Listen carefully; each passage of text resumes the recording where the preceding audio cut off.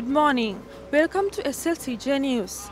Today we are live from Bandaranaike Memorial International Conference Hall, bringing you Build Sri Lanka 2018, the premier construction and housing exhibition organized by the Chamber of Construction Industry Sri Lanka.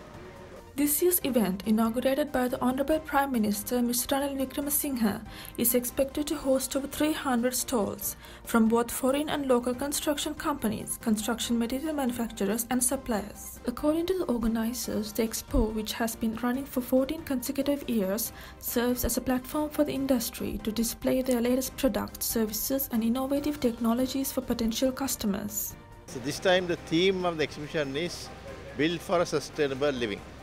One of the highlights of this exhibition is the launch of issuing reverse sand in bags, especially targeting, especially for the convenience of the house builders. Industry experts and stakeholders such as architects, engineers, quantity surveyors, land surveyors, town planners and valuers are expected to be in attendance.